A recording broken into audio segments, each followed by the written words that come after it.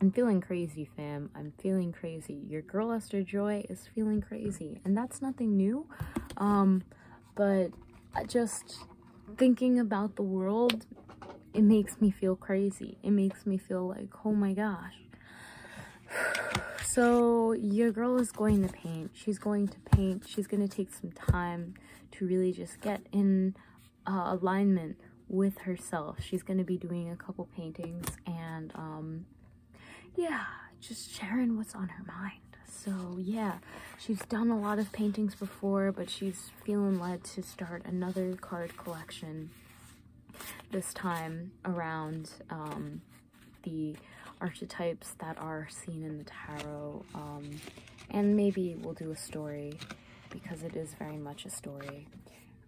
And yeah, so we're gonna paint because the world is crazy, and we're gonna summon some energies to assist the world in sorting itself out in a peaceful manner, as peaceful as we can manage, and that is what I pray for. So yeah, fam, get comfy, get your tea, get your water, get your drink, and let's begin.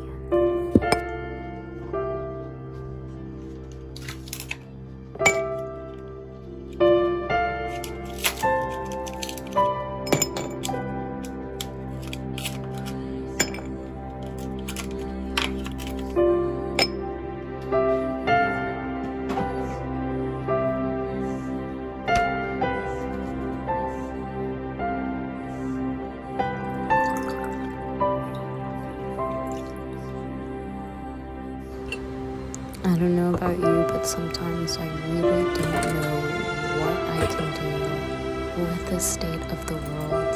It kind of feels hopeless. I feel like I'm just living day by day and not doing enough to help the situation that I see needs dire help. And I think about it, and I breathe on it, and I think, is that really the best plan of action?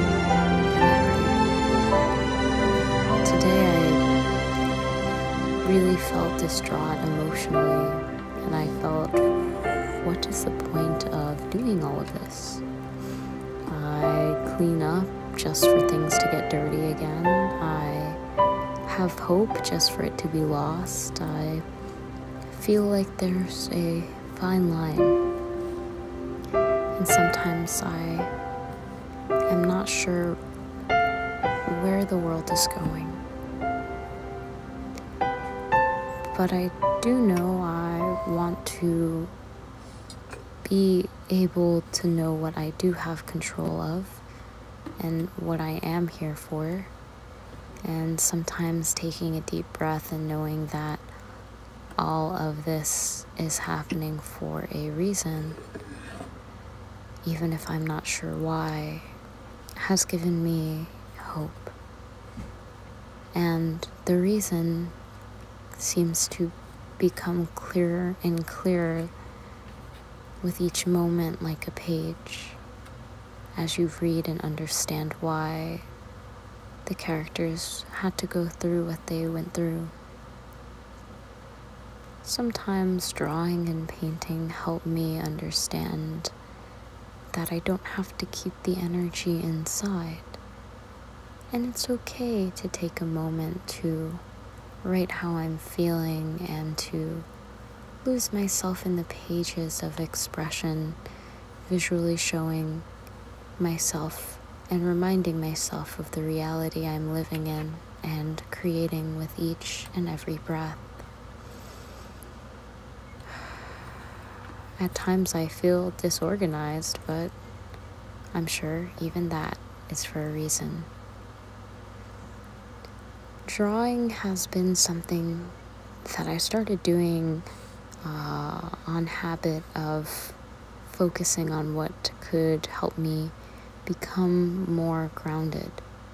And now I see it as a mechanism to ground me back into reality and remember why I have come, and to remember that these feelings and emotions are here for a reason, and to show them to myself so that I can be aware of that reason. Not to mention it's great practice to just allow the pen to flow. I started painting energy portrait portals a while ago on impulse, asking a few of my close friends if I could paint their portraits for practice. And tapping into their energy, it also helped me understand the colors and the numbers and the symbology far beyond visually communicating what I felt. When I create a painting portal, I feel that person's energy in the way I feel their soul communicates to them, and what that would look like if it was a visual snapshot of a moment. I'm never sure how they're going to come out, to be honest, but I know that it is all led and tuned into their energy, so that, like watching a show, I just allow the process to unfold and reveal what is meant to be displayed. I see the collective and I think of collectively the painting that I would display at this time to show how I feel energetically we look like. But it's changing so quickly, I would just keep on painting forever and ever. And maybe that's what we're doing. Maybe we're all just different hues of color that come together and allow a masterpiece of creation to be revealed. This is for my soul sister Aria, and I'm very excited to share this with her as it's been on my heart. So I've pretty much been watching the paint dry. This is for my soul sister Aria, so I'm really excited to give it to her once I'm done. There's still some details to do with the symbols in gold. So I'm going to do that next, and then I'm planning on using some gouache and really getting deep in there. But yeah, I'm just painting. I do need to do an Instagram post, and I'm thinking about what I should do, so I'll probably do it based on the children's book that I'm illustrating with my soul brother Michael. Shout out Michael if you're watching this. Isaiah Cam, you know what's up. And yeah, so I think I'm gonna do that, take a little break from the paint while it's drying, and then yeah, we'll get into it. It's a painting day. I like to stay organized, even though I feel like it's hopeless and I'll never really be organized like how I see on TV or videos, but I feel like I'm getting to a point where I am a lot more organized with how I create and my process.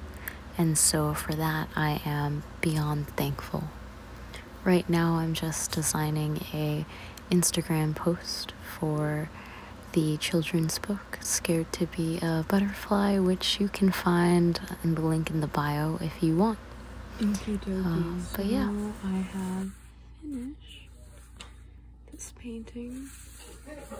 I like how it looked, how it came out. I may do a little bit more, but yeah.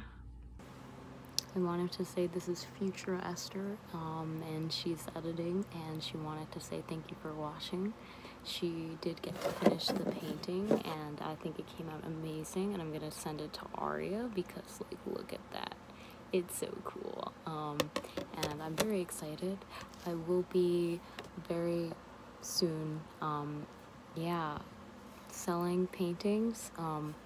Well, of course, the whole process is pretty personal, so that will be up in my website, and more information about that, which I'm working on, and I'm excited to share a video about that soon as well. But I hope that you're doing well during these crazy times. You're doing things that keep you sane and happy. And I'll see you in the next video. Namaste.